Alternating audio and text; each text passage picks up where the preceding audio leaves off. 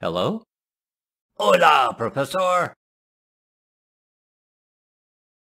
Hola? The call must have dropped.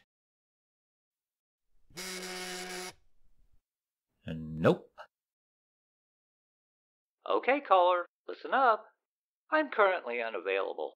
Please leave a message after the beep, and I'll get back to you as soon as possible. Have a soy-tastic day. Hola, Professor! We must have been disconnected. Anyway, I'm calling to see if you can come to Portland to pick me up. It's scary up here, man. I mean, Seattle was bad, but this place is a dystopian nightmare. They don't just set trash cans on fire, they burn entire dumpsters. The Bad Orange Man sent in the feds, and now they're kidnapping peaceful protesting rioters and taking them to be interrogated. It's like they actually want us to obey the law or something, man. I tried fighting the Bad Orange Man's tyranny by organizing the Portland Moms. But they kept yelling at me and asking to see my manager. I thought we were here to just block traffic, maybe tear down a few statues, and show our artistic expression by spray painting everything that we could. I was okay until the robbery started.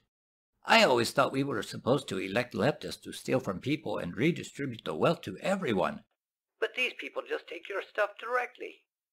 I even had to resort to calling the police myself. They just laughed at me and put me on hold for 2 days, though. So, if you can't pick me up, can you at least send me some bus fare? I really miss our apartment, man. Hey, you. Hold it right there. Hold on a second. Some fellow revolutionaries want to talk to me.